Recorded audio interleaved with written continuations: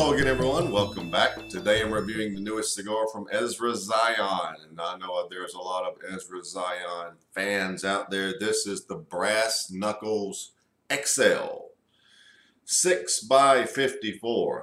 And yes, what appears to be metal is indeed a set of a small brass knuckles right there on the cigar. Pretty cool. If you're strapped for money to get your girlfriend something because you spent all your money on cigars, you could take this little brass knuckles here and give it to her as a ring. Okay, think about it. Now, this is not much known about the cigar. If it follows the way the first one did when it came out in May, which sold out extremely fast. This is a direct sale product from Ezra Zion. So actually right now as I report this, they may be sold out. I'm not sure, but I bet they are. But the wrapper is the Corojo 99. The filler is what they call the best Nicaraguan Medio Tiempo tobacco they have from Esteli and Jalapa, and it's a La Hero.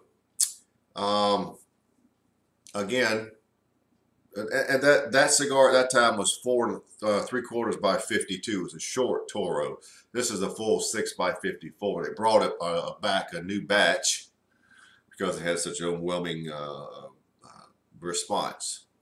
So, outside of the obvious, slightly short, oily wrapper, well made. It really looks solid. Has a good feel in the hand. Before I forget, there's your density. And I believe that'll be all we need to talk about. Let's get right to it. The new Ezra Zion Brass Knuckles XL. All right, we've got a nice looking cap there. Should be a nice target, easy to cut. Hopefully we have a great draw. And we do. That's a perfect draw. Perfect. These little brass knuckles are easy to move because they're only held on by a string.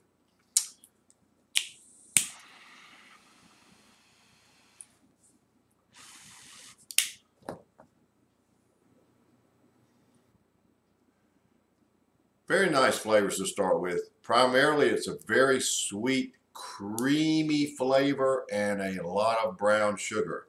There is just a sprinkling of citrus notes, and you really don't get those until the end of those first two flavors. You get those first two flavors very highly concentrated. Black pepper at around an 8. And that's sort of how it starts right out of the gate. Now, let's see where it develops and where it goes from here.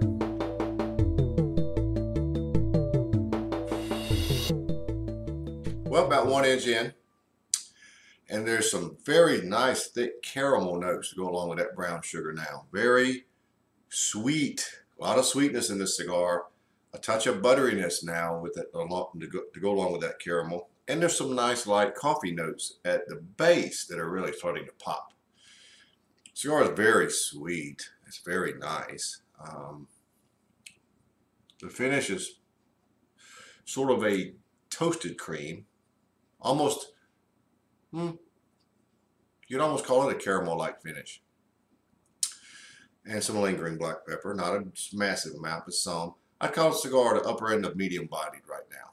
It starts out of the gate sort of medium plus. I wouldn't go as far as medium to full. But it's a very nice transference from the first segment to now with those thick caramel notes, tons of brown sugar, tons of sweetness. Very nice.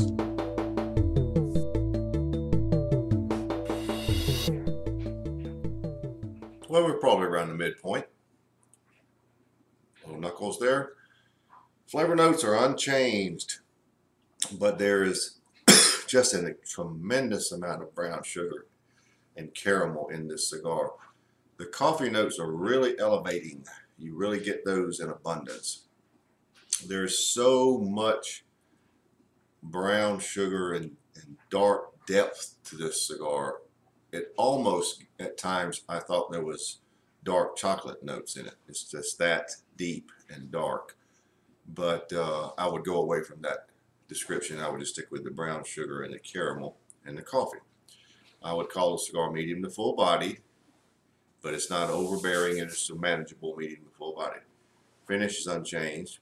Nice caramel-like finish. The generous amount of lingering black pepper. So at the midpoint, not a lot has changed, just more of the same, which is okay with me.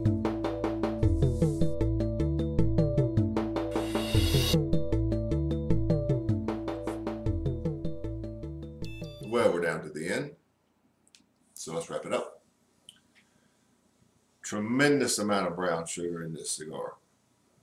The caramel is secondary to the brown sugar, and the coffee makes a nice base, and it is not really just a base, it is really intertwined in those other two flavors. Cigar hit full body to shortly past the midpoint. The finish is very nice, sort of a caramel type flavor with some lingering black pepper. The black pepper has been very good in this cigar. Might have ticked up a little bit on the front end as it went. Very good cigar. If you were lucky enough to snatch these up, and I'm sure they're gone, how about let me know what you think about it? All in all, for me, it's a 92. Fantastic cigar. Massive amounts of brown sugar. Very sweet. Nice full-bodied cigar once you get past the midpoint. Very good cigar from Ezra Zion. Very nice. So there you have it, the Ezra Zion Brass Knuckles XL.